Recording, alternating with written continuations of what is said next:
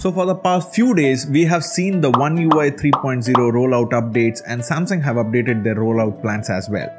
As per the list, the Note 20 Ultra was about to get the One UI 3 update in the January 2021. But Samsung was kind enough to give the OTA update for the Note 20 Ultra here in the Middle East a bit earlier. So let me show you in this video what are the noticeable changes, and adding up to that some of my pros and cons too. Don't forget to watch this video until the end. You might be the lucky winner of this giveaway contest. Okay, let's get started.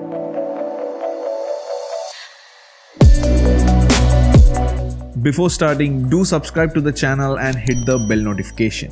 For some behind the scene bloopers and fun, follow me on my Instagram account.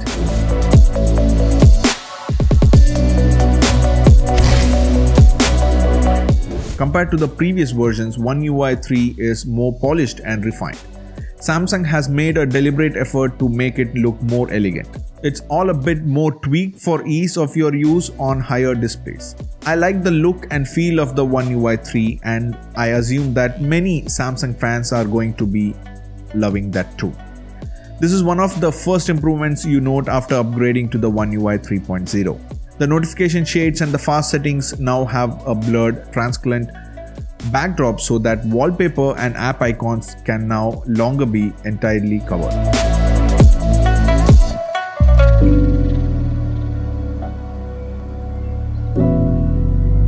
Samsung also simplified several choices and menus in the Settings app in its attempt to declutter the interface. You will see now new icons for all classes instantly, and you will notice that the Samsung account is now at the top. The battery menu will feature new graphics and icons in favor of toggles that effectively do likewise. The control mode options were substituted. These toggles give this menu a smarter look. The Smart Stay function available from the motion and gesture menu was also updated. The function remains same on One UI 3.0, but it is named simply Keep Screen On While Viewing. In the Apps section, two categories have been created: Samsung and non-Samsung apps. These seems to be no justification to alter this other than to require a user tap if they want to modify settings of the Samsung app. The storage menu now looks cleaner and much more structured. This helps user to understand easily what takes and most space on their phone and what is important for them to get rid of. The video enhancer feature helps you to better monitor the picture quality of the videos on One UI 3.0. Specific apps can be allowed and while left disabled for others.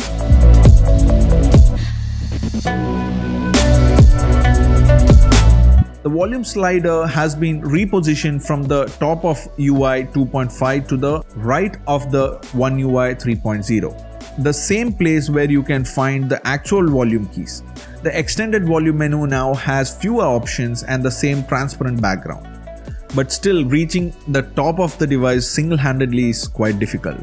So I wish Samsung can bring the Mate 30 Pro style double tap volume control considering the screen size.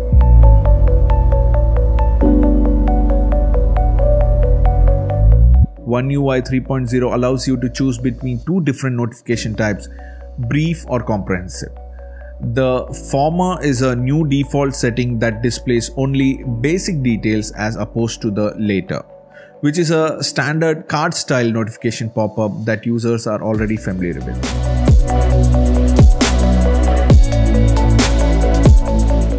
The notification history is a feature of Android 11 included in One UI 3.0.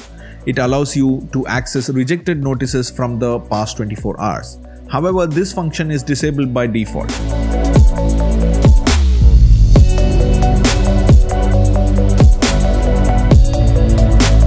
The always on display looks just the same with the UI 3.0 as it did in the past. What Samsung has done is to provide more customization options, especially for GIFs. GIF format start playing automatically when the phone is locked, but the animation stops a few seconds later.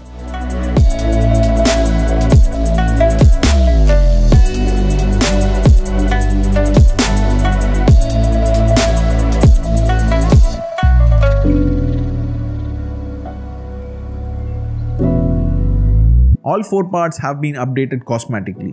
The app drawer is designed for a more sleek look with the same aesthetics as One UI 3.0. Folders are now only showing 12 apps per tab compared to 16 earlier. Such changes are required to make smartphone displays more comprehensive. The Finder is now better than ever. In addition to programs, it can include settings and search recommendations, enabling users to quickly locate what they are searching for. The latest app display may also show us similar aesthetics. The same transparent feeling we notice again, only so that it seems a little cleaner.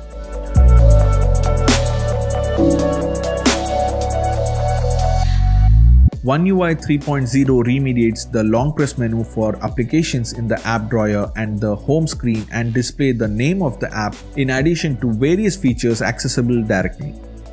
The option Add to Home and Uninstall have been repositioned below. Now you can long press an application and view its widgets. If you tap the widgets button here, and menu pops up offering a variety of widgets to select from. You will be able to customize the mobile you liked and instantly add it to the home screen. Quite good, isn't it? This does not work for lock screen widgets or the always on display.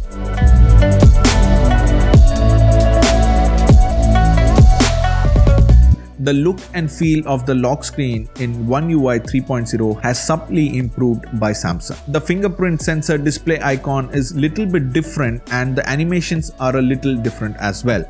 The clock and the notification have been moved down to the center, while a new lock icon is underneath the camera punch hole. The apps on the left and right corners are no longer colorful. The app buttons are transparent and grayscaled. The widgets on the lock screen are also a little different. You can also reach the widget page to see the different choices while tapping the clock. If you are talking about the locking your phone, you can double tap any area on the empty screen to lock your phone and turn off the screen. This is quite an old feature, but Samsung has just introduced.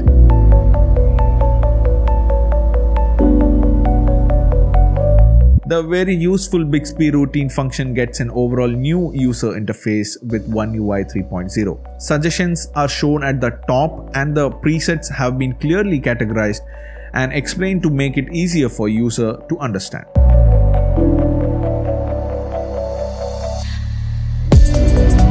One UI 3.0 comes with the latest company browser version, Samsung Internet version 13.0. Here too, several cosmetic changes have been made. There's a new grid view to open tabs, better menu layout, and the status bar icon will vanish as you click.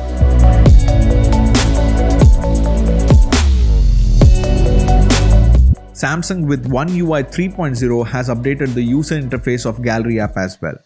Rather than displaying 4 pictures, there are now 3, perhaps a further changes caused by bigger screens.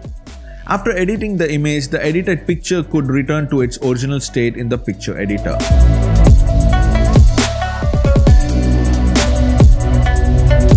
Samsung redesigned the contacts and phone settings for the new iteration of One UI 3.0.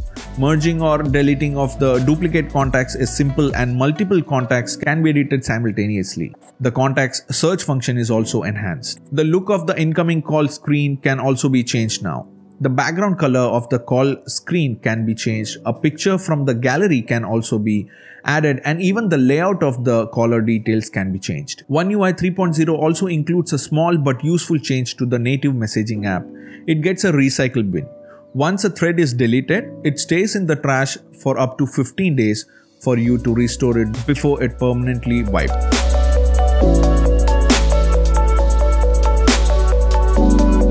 The UI of the calendar app has also been improved as well. All the calendar events are now separated as a different cards instead of coming together as one. These are some of the noteworthy changes. If I miss something, then do put down in the comments. Maybe we can try to make a part 2 of this. Samsung, as usual, did very good refinements, but still they missed out some notable stuffs. Who knows, it might be coming in the future.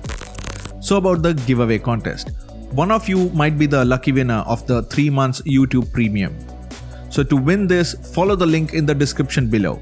Everything is explanatory in that window so you can easily understand and you can participate in the contest. One lucky winner will be chosen on 29th of January 2021.